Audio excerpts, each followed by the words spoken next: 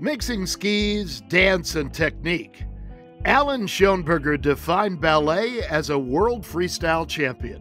Then he innovated indoors for 4+ decades as an unrivaled performer, educator, and coach. Schoenberger's pathway to the U.S. Ski and Snowboard Hall of Fame outdoors as a freestyle champion, then indoors as a matchless stage performer, instructor, educator, and coach, was shaped first and foremost by his parents. He inherited a love of dance and the arts from his mother Eunice, a school teacher and dance aficionado. Meanwhile, his father Francis, an accomplished skier, gymnast, figure skater, and yes, barrel jumper, constantly led him to break barriers. As a young skier, gymnast, and ski instructor, the idea of merging dance with skiing was always in the back of Schoenberger's mind. He found his stage on the then just emerging international freestyle circuit.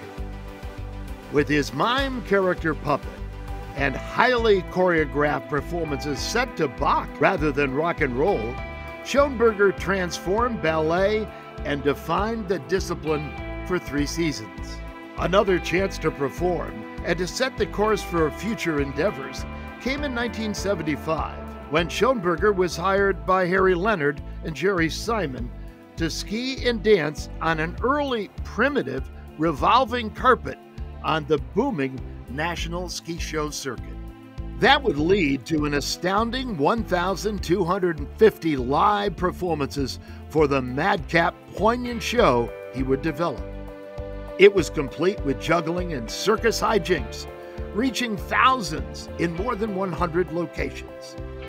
Schoenberger created a genre in which he is the sole and inspired practitioner, a comet glittering across the night sky of the imagination, Snow Country magazine observed. Ultimately settling in Park City, Schoenberger continued his ski teaching evolution, partnering with fellow Hall of Famer Ellen Post Foster in publishing a half-dozen books and videos.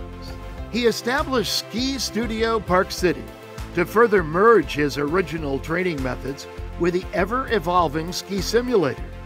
His clients include a who's who of racing talent, including World Cup winner Steve Nyman, but he most enjoys working with young, developing athletes.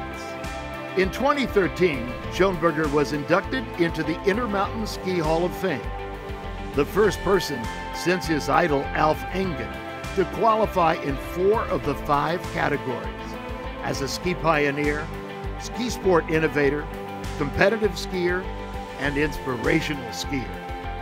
For his role as a freestyle champion and then as an unrivaled innovator in indoor skiing performance and instruction, Alan Schoenberger earns induction into the U.S. Ski and Snowboard Hall of Fame.